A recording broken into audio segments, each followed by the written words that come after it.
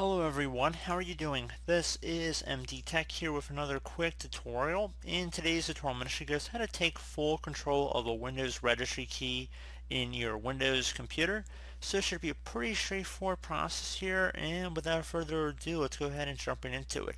So first thing I'd suggest would be to open up the Start menu, type in regedit, so regedit, best match to go back to registry editor. You want to go ahead and right click on that, and then select Run as Administrator. If you receive a user account control prompt, you want to select yes. Now, before you do anything in the registry, I'd highly suggest you create a backup of it. In order to do that, it's very simple. Go ahead and left click on the File tab, and then select Export. Save at the convenient location of the computer. File name should be something straightforward. Usually I'd recommend the date in which you're making the backup. And then again, export range selected to all. Click the Save button, and that should be about it.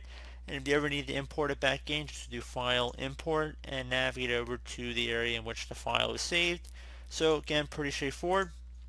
Once you've done that, now you want to go locate the actual registry key you want to take complete ownership of.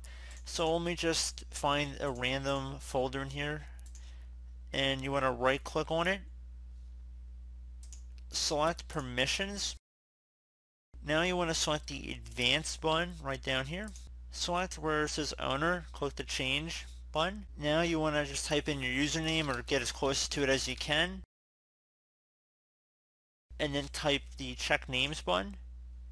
There you go. Once you do that, you want to select OK.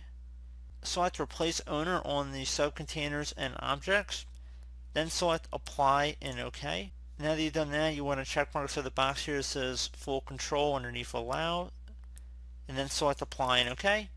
And that should be about it, guys. So I do hope this brief tutorial was able to help you guys out, and as always, thank you for watching, and I do look forward to catching you all in the next tutorial. Goodbye.